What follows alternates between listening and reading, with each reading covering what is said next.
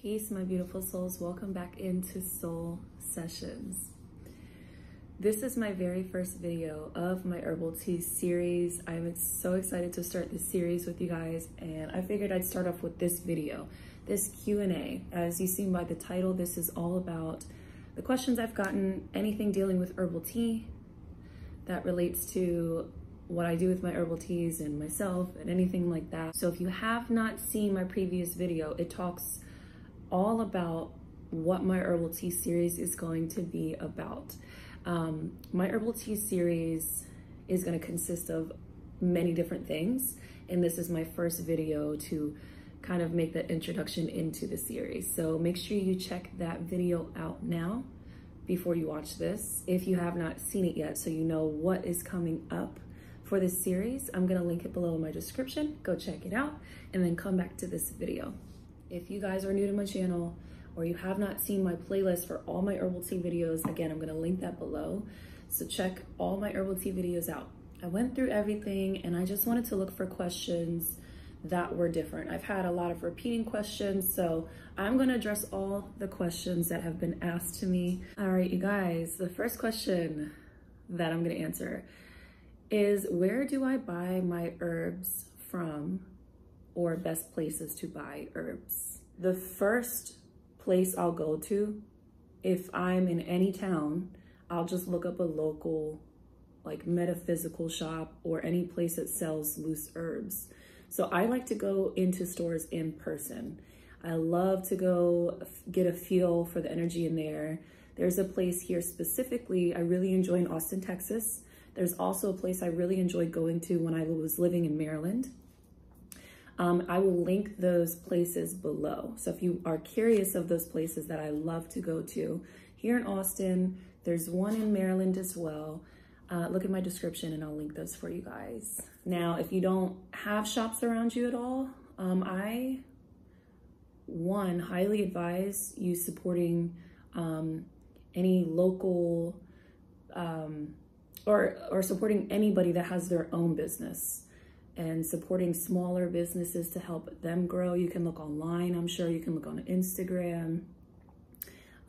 There's one big website that I've heard about that I have not shopped from before, and it's called Mountain Rose Herbs. I will link them below. I hear a lot of good things about them, so you can definitely go to their website and check that out. They have huge variety of herbs to buy from. So yeah, that's mainly where I get my herbs from, is local shops, wherever I can find them.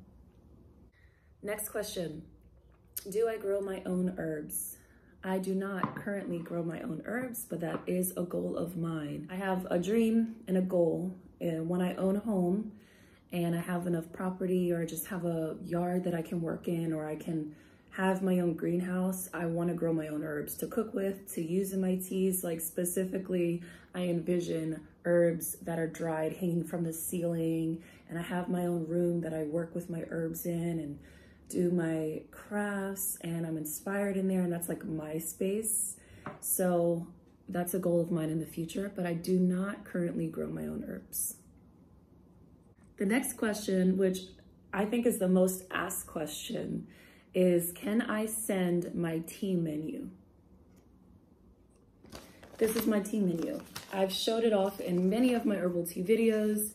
This is a menu that I reference for myself, that I made for myself, just to go to whenever I am working with my herbs and I want to just figure out, okay, this is the ailment that I need today, or this is what I'm having issues with, or this is what I want to address in my body, mind, spirit, whatever. And I see which herbs are good for that. And I've written it down. So it's my own personal menu. I'm going to be making a separate video all about this, you guys, so stay tuned for that. All I'm going to say is currently I cannot. Currently I will not. It's not something that I have ready to sell. It's not something that I planned on sending out. I have a few ideas of how I can make this available for people that really do ask for it. I get the most reactions and comments on my tea menu, my herbal tea videos in general, but like my tea menu, I still get DMs on my Instagram about my tea menu, and unfortunately it's not something that I'm like pushing to sell, but it's given me a lot of inspiration to say, you know, why not figure out how I can do that? Because I get a lot of requests for this. And obviously I feel like if people are asking for it, then clearly people, you know, want that from me. So stay tuned for a separate video. I will be making all about my herbal tea menu.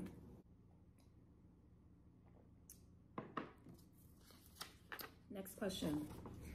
How long do herbs last when I make a fresh bag / jar them? The usage. So when I got that question, I initially assumed they were asking how long do they last when I make like a tea bag I just made for this tea today. How long does that last until like I can't drink it anymore? That's what I'm assuming. So for people that want to know that, I basically keep refilling the cup. So let me see if you guys can see this. So this is my second time filling it. I basically keep drinking it and keep refilling it as much as I want to keep drinking tea, but also I notice the flavor isn't as potent after a while. So at first, you know, your first usage of a tea bag, you get the most flavor. I think it has the most potency, in my opinion. But I keep drinking it until like I don't want to drink the tea anymore and I'm done, or and then throw that away and throw it out.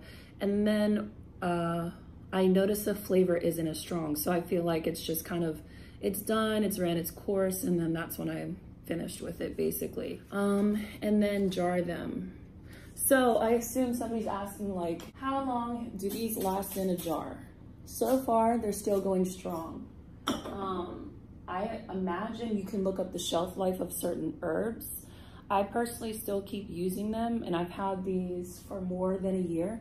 Some like over 2 years. You guys, talking about this just made me think about, I have to go back, because there's a question I got that I'll probably answer in that video all about my tea menu right here. When I started working with herbs, because I've been at it for a while, and I know I've had some of these herbs for a while, but they're still working. Like I smell them and they're still very fragrant. They're very fresh. When I drink the tea, I taste my herbs. But if you want to know like specifics, I highly recommend everybody that ever watches any of my videos to look up information on your own. So I don't have the answer to like a specific expiration date or like time. I just go by my intuition with it. If it still smells really potent, sometimes if you can't just open the jar and smell the herb, sometimes you need to kind of take the herb itself and kind of see, like as soon as I open this jar, I can smell this. I can smell, like just from it being this far, I can smell the herb. So to me, that's still good. But if you can't smell sometimes, you need to kind of touch it and release that and kind of wake it up a little bit. And I feel like if I could still smell it, if I could still taste it, it's still good to go. And sometimes, like, you know, if something spoils in a jar, you can tell the color changes, the smell is different. Any indicator that like it's changed a little bit, I would do your research, but be cautious and look out for those signs as well. Next question, where did I get my tea set? Okay, you guys, so this is my tea set. I have a tray. I have these beautiful tumbler cups that I actually have 4. So I just brought 2 out so you can see those. I love these so much. And then I have my beautiful teapot.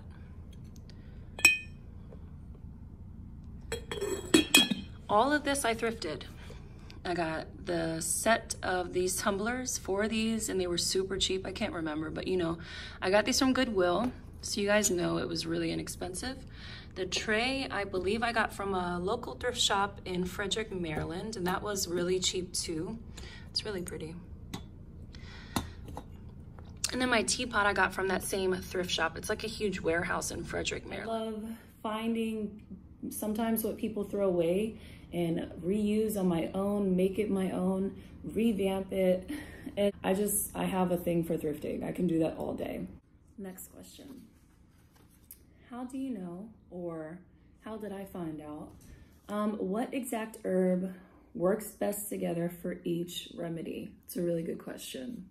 I'm gonna be honest with you guys, and I looked it up online. When I got into my healing journey, when I got into herbal tea, when I really started like buying my own herbs and finding things out, I did a lot of research online. I've watched a lot of videos on YouTube. I've also read some things, like I have 2 different books. This book is really cute. It's really thin. It's really plain and simple, like it says. It talks about herbs that are good for different things, recipes, health and healing. Like it's a really easy read. I thought that was a really good book to read from. And I learned a lot of things from this actually. So I've read books. I've just done a lot of research, and then I'll see it'll have like a list of herbs that are good for that thing. And I kind of will think about, okay, well, what do I think will taste good together? It's kind of like cooking. Like you have to have a taste for things, a smell for things. If I want something for energy, I'll think like a caffeinated tea mixed with like refreshing peppermint. Like think of things, use your imagination and try to put things together that work well together from doing your research. And then think about things that you think would taste good together. So I really like to get creative with my herbs and mix things around and see what works for me. Another great question is any herbs or roots that I recommend not mixing together. I have to be very honest with you guys and tell you all the herbs that I have here. If I want to mix it together, if I see that 2 different things or 3 different things are all good for this one thing I'm looking to make a remedy for, I just put them together. So me personally, I've never studied deep into herbs you shouldn't mix together. So with that question, I would answer to that, do your own research if you're getting into making your own recipes, or I talk about recipes of my own and you're curious of what ones don't mix together from that recipe, do your own research. I'm not somebody that has all the answers. I will admit when I don't know something, but if I generally want to know something, I'll look it up on my own. But the biggest thing I can say to that is if you're taking medication, because I'm not a doctor, I'm not a professional, I'm just somebody who really enjoys making my own tea for myself, I would kind of look into what herbs you might need to be aware of that might not mix well with medications, because that's like a big deal that I know people really need to be aware of more. And that has been brought to my attention as well from other people. It's like, because I don't take medications, but I know a lot of people do. And I know even though it's herbs and you think it's natural, it's safe, which it is very natural, it's very healing, it's very powerful. So you have to be aware of what herbs you might need to be aware of when taking medication too. So that's like the answer I can give to that question. Do your research, and if you're taking medication, do your research on what herbs you should not mix while taking that medication, or just consult with your doctor. Last question I have, last question right here, is how long did it take to make my menu recipes? The ailments itself are the things that I really wanted to perfect. And then I've learned about new herbs, so I had to kind of redo the menu to add the herbs to that remedy. So like, it's taken some time to perfect it. You know, I haven't added any new herbs to my collection.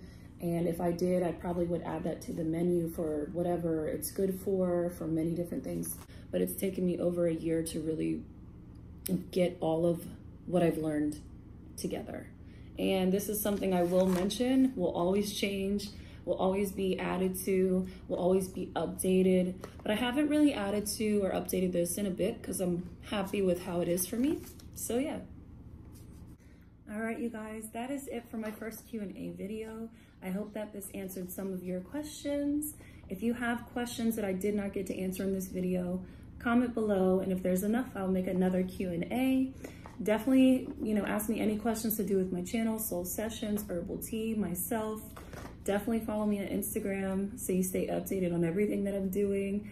And I'm super excited to do more videos that will be coming out for this herbal tea series. A Q&A was so fun to do for you guys. Answering questions is something I don't often get to do on YouTube for you, so definitely keep the questions coming.